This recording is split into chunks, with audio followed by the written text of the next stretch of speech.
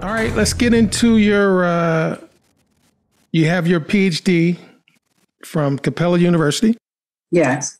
And you also have your dissertation entitled Racism and Coping Among African American Male Baby Boomers.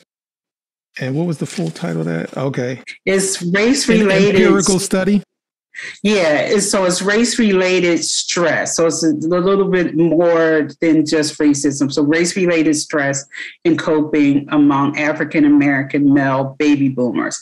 And empirical study just means that I did quantitative research instead of qualitative research, which a lot of people, when they do research studies about people's experiences, tend to do qualitative, and that's where they interview people and get their stories that way. But okay. I did an actual survey and then quantified the data from the surveys. Okay.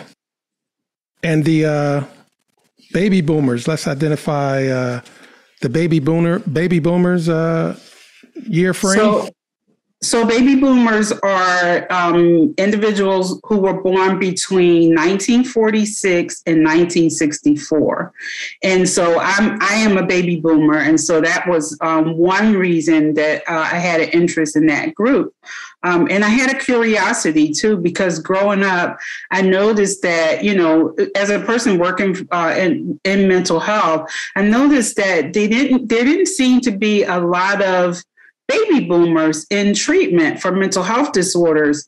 And, you know, baby boomers went through the civil rights movement or grew up during the civil rights movement. So a lot of us were children and were teenagers during that time. And so I was curious about how baby boomers actually have coped with experiences with racism, because they had maybe the longest history, I would say, of people alive at the time of my study.